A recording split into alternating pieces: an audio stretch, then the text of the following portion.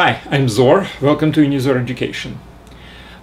Today I would like to continue talking about different types of ordinary differential equations. In this case, it's about linear differential equations. So there are three types which I will cover, including this lecture, of ordinary differential equations. One is separable, when you can separate y from x into different parts of the equation and basically integrate it left and right separately.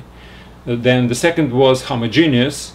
That's where basically everything depends on the ratio x divided by y or y divided by x, and we substitute function y as a product of z times x, where z is another function.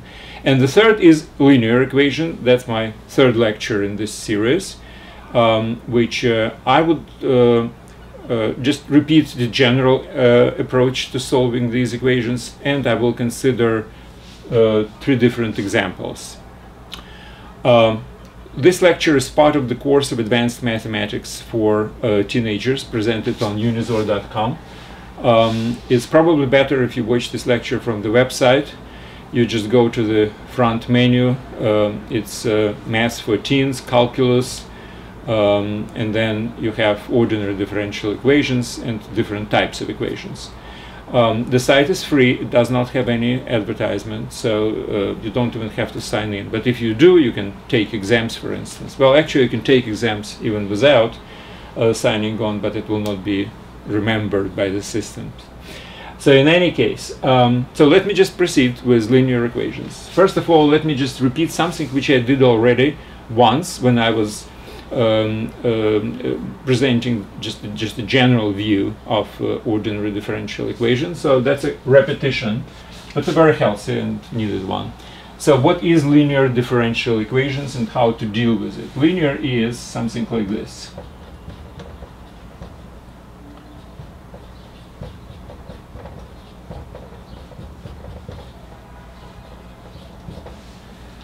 Y is a function of x. So this is derivative, this is the function itself, and f, g, and h are different functions of s. Now, why is it called linear? Well, obviously, because y and y derivative are linearly involved in this particular equation. Now, how to solve it? Again, that was addressed before, but I'm just repeating. Well, first of all, we do consider the function f of x is not identically equal to 0, because otherwise it's not a differential equation. So wherever it's not equal to 0, we just divide everything and we will have another function, another equation.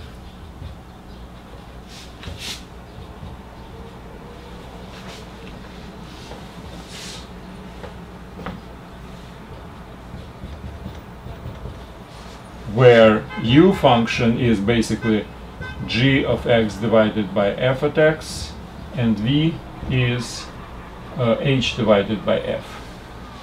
So that's a simplification which leads to a little bit simpler representation of our equation. Now, next, and here is the key to the solution, basically. We are trying to find a solution of this particular equation in a specific form as a product of two functions, and then I will basically determine each one of these functions. Now, if I represent it this way, then the derivative is equal to, that's a product of two functions, so derivative of the product, derivative of the first times second plus derivative of second times first, right? So this is something which we can substitute into this equation to get the following.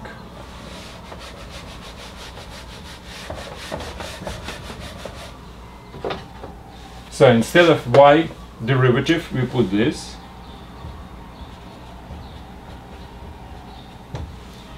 Then we have u times y, which is u times p times q, right? Y is p times q, and v equals to 0. I'm not writing of x, all of these are functions of x, so it's just simpler for me, right? Now, this equation, although it looks a little bit more complex than this, can actually be represented the following way. Let me just combine these two and take p outside of the parentheses, having q derivative plus u q. And whatever is left would be the second component. Now, what I'm going to do is I'm going to find such a function q which puts this to 0, and once I found this function q, I can substitute it here, then it will be a known function, and resolve this equation for p, which is easy. So this is easy to resolve for q. I'll show you how. It's a simple separation, and this is even simpler for p. And that's how I will find p and q, and their product would be my function y, right? So the q from here is dq by dx, that's what derivative is, plus u times q is equal to 0, which means dq divided by q equals to minus u dx. Am I right? uq goes here, q goes down, dx goes up, and the minus sign. Yes. Now I can separately integrate these functions, right? U is a known function of x, so I can integrate it, whatever it is. And this also can be integrated. This is a logarithm of absolute value of q. So it's equal to this integral. From which I derive q is equal to, well, it's actually plus or minus q, but it doesn't really matter much. So it would be e to the power minus integral u dx. So anyway, somehow q is defined. Whether it's a plus q or minus q doesn't really matter. We have to find just one particular function q. Doesn't matter which one. So I don't even have to put the constant there, like plus c or something like this. Any q will work as long as this is equal to 0. And then from here I will determine p. Now how to determine p if q is known? Well, that's even simpler, because now if I know the q and pq plus v is equal to 0, then derivative of p is equal to minus v divided by q. So I have to do is just integrate these two things and get the p. Well, basically that's it. That's the approach. Now I'm going to do a couple of examples, well, 3 examples. It's more than a couple. And see this methodology applied in practice, all right? Okay, my first example is y derivative plus y plus x is equal to 0. Okay, so let's represent y is equal to p times q. Y derivative is equal to p derivative q plus p times q derivative. So my equation becomes p derivative q plus pq derivative, that's y derivative, plus y, which is pq, plus x is equal to 0, right? I combine the middle part, will be p times q derivative plus q plus p derivative q plus x is equal to 0. All right? pq times x. Okay, so let's first find out what brings this to 0.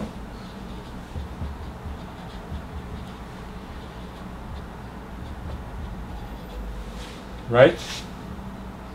dq by d by q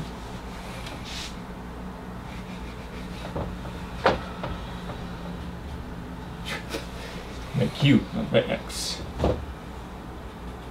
equals minus dx. All right? This is dq by dx. So q goes here, dx goes there. Now I can integrate both parts, getting logarithm absolute value of q. Well, again, I don't really need absolute value because I need just one particular solution. Is equal to minus x. Right? So q is equal to e to the power of minus x. Okay, now let's find p from equating this to 0. Okay, so let me put q is equal to e to the power of minus x. Just in case, let me check. E to the power of minus x, if I differentiate it, it will be e to the power minus x times derivative of minus x, which is minus 1, so it's minus e to the power of minus x. And plus q, which is e to the power of minus x, that's 0, so that's fine. So now let's solve the second part for p. So p derivative q plus x is equal to 0. P is equal to minus x divided by e to the power of minus x, which is equal to minus x times e to the power of x, right? 1 over e to the power of minus x is just e to the power of x. Now I have to integrate it, so p of x is equal to integral of minus x e to the power of x dx. Let me put minus in front of it. Makes my life easier. Now, this is a typical integration by parts, right? So it's equal to minus. So we have u and e to the power of x, and dx is basically dv.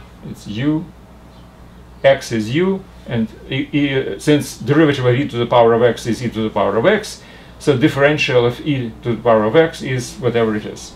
So it's u times v, which is x times e to the power of x minus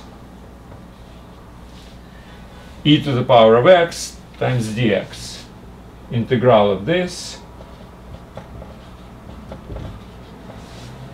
and this is equal to obviously e to the power of x. So I have this minus and this minus will be plus, so it will be p is equal to so this is just e to the power of x, so e to the power x can be outside the parentheses, and in the parentheses I will have 1 minus x. Now where should I put the constant? Well, probably here,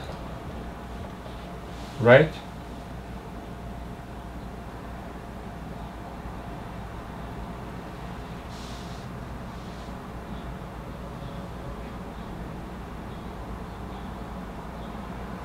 So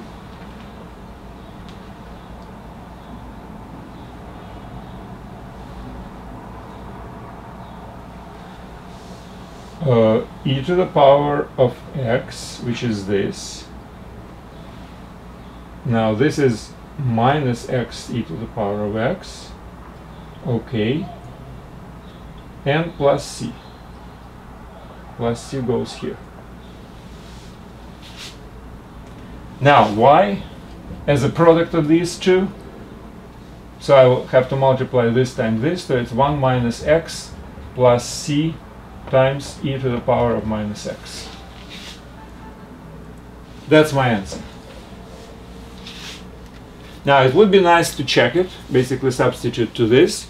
I actually did it in the notes for these lectures, which are available on unizor.com. And I have my answer here, it corresponds, so it checks. But I do recommend you to check it yourself. Whenever you do some kind of a solution of this type, always check if it satisfies your equation. So that's the answer. Let's move on.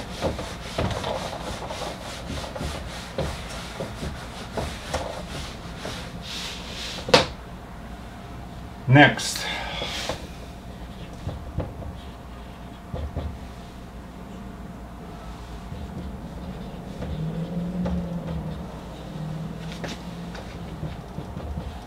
Okay. So this is again a linear differential equation, and the only thing is it has this function cosine of x with derivative of y, and we have agreed that first thing which we do, we divide by this function to have y derivative by itself. So we divide everything by cosine. So I have y times sine divided by cosine, that's a tangent, right?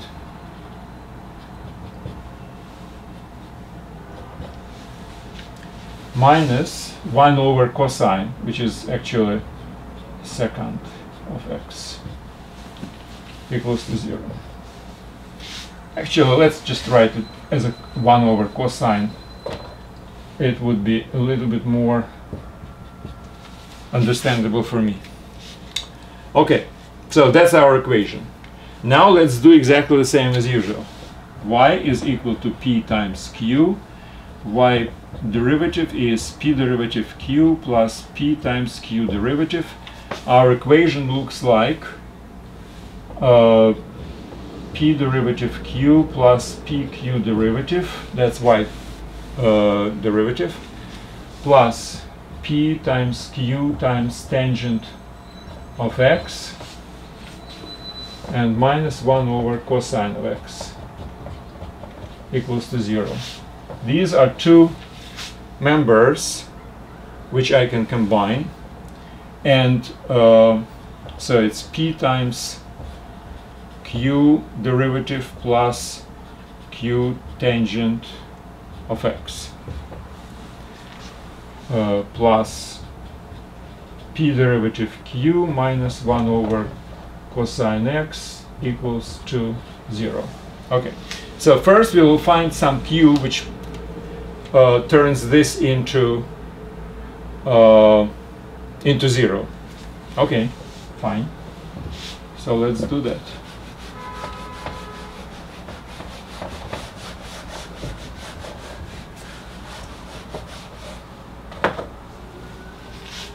So dq by dx equals minus q tangent x, right? So dq divided by q goes tangent times dx, right? Well, actually what would be even better is, instead of tangent, I will put sine of x divided by cosine of x. You know why? Because derivative of the cosine is minus sine. So I can actually have this is d cosine x divided by cosine x. Right? Differential of cosine, it's derivative of cosine, which is minus sine, times dx. And now I have a very easy integral. From the left I will have logarithm. If I will integrate this, I will have logarithm q. But again, let's just not use absolute value, because we need just one particular solution, equals to logarithm of cosine of x, right?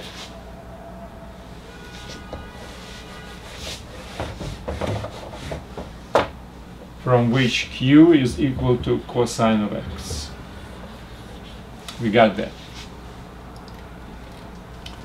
Well, we can use plus c, but it doesn't really matter because we need only one of them. Now, unfortunately, I wiped out my equation, so let me just write it down again. What was it? It was p star q plus pq star plus pq tangent of x minus 1 over cosine of x equals to 0.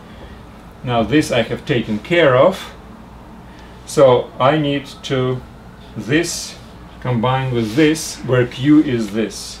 So I have p times cosine of x, that's pq, equals to 1 over cosine of x.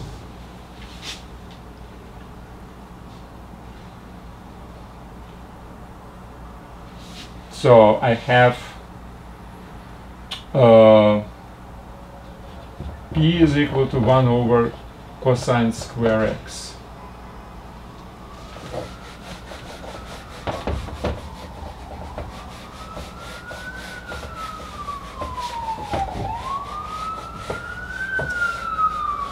Now, which function has a derivative 1 over cosine square? Is it tangent? Tangent x derivative. What is tangent derivative? Well, since I don't remember, I will derive it right now, but I think that's tangent derivative equals so derivative of sine divided by cosine, which is 1, plus sine and derivative of 1 over cosine, which is minus 1 cosine square times minus sine of x. So that would be plus, so it's 1 plus sine square divided by cosine square of x. Cosine goes here, would be 1 over cosine square. Correct. So that's right. I do still remember something. So my function p from this is equal to tangent x plus some kind of a constant c. All right. And q was, what was the q? Q was cosine, right?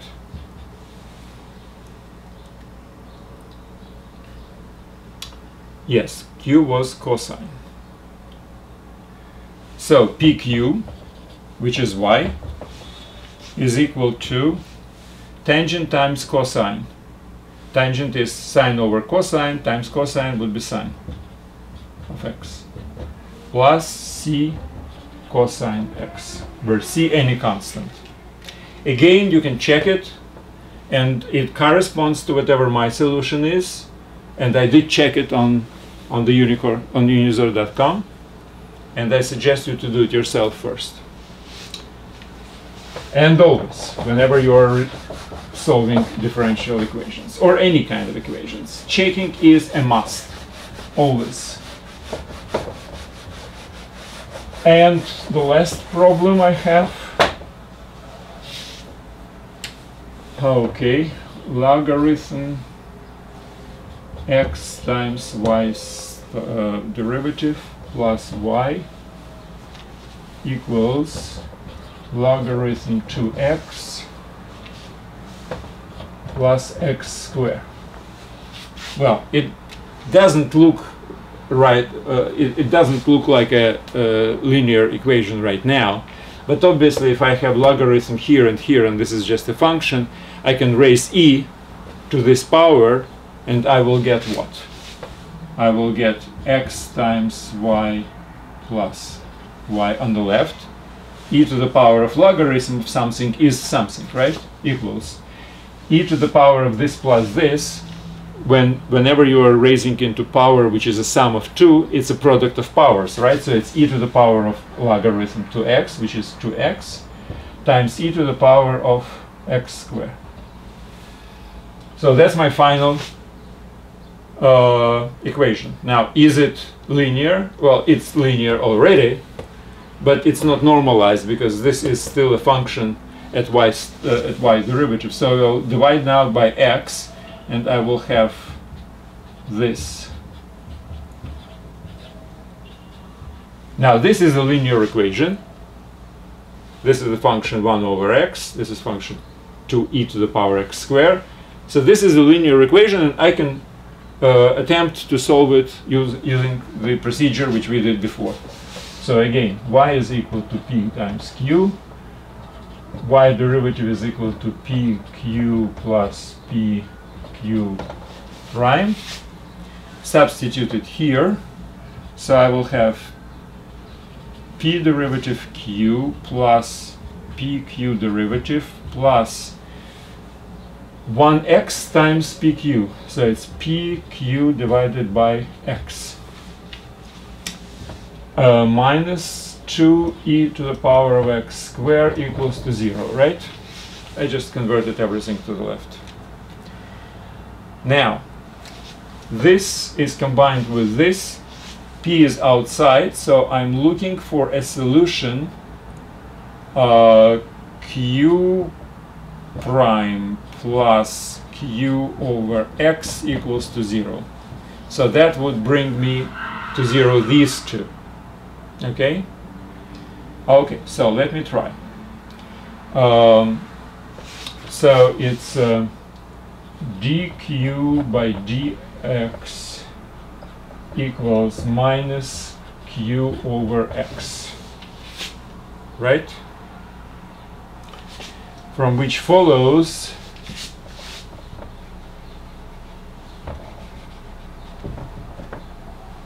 q dx, from which follows that logarithm q equals minus logarithm x. Whenever I integrate these two, integral of 1 dq divided by q is logarithm q. Again, I ignore the absolute value, and this is minus logarithm x for the same reason. And now I have to find q by raising e to these powers. So I will have q is equal to e to the power of minus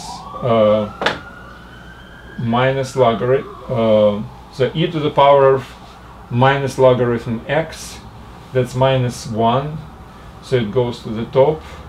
So that's x to the power of minus 1. That's what it is. Let me check just in case. Q derivative is 1 over x squared minus 1 over x squared, and this is plus 1 over x squared. So it's correct. Now I will use it to combine this and try to find p derivative which brings this to 0. Okay, so q is equal to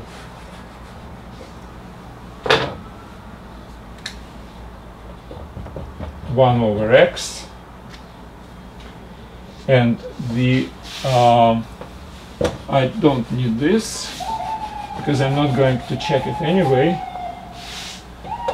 So my p derivative q minus 2e to the power of x squared equals q is 1 over x. So I have this, or I can put x on the right.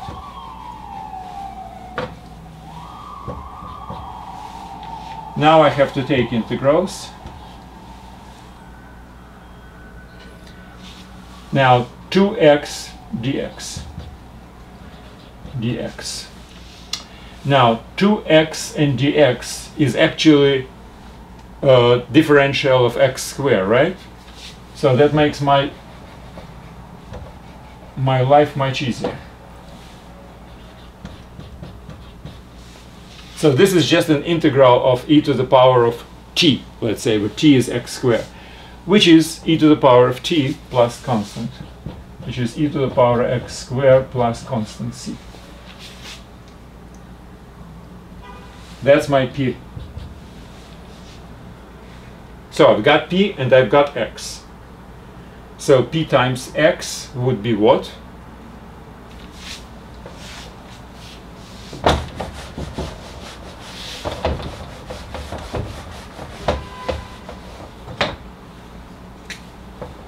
Y is equal to p, which is this, times x, which is divided by x, so e to the x squared plus c divided by x, where c any constant.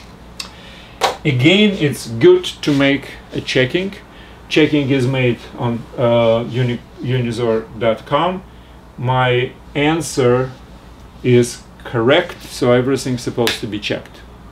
Now, why don't you just go to the website, ignore all these calculations which I am actually putting in writing as the notes for this lecture, and just try to solve exactly the same 3 problems just by yourself with the checking, and that would be a good exercise in linear differential equations. That's it for today. Thank you very much and good luck.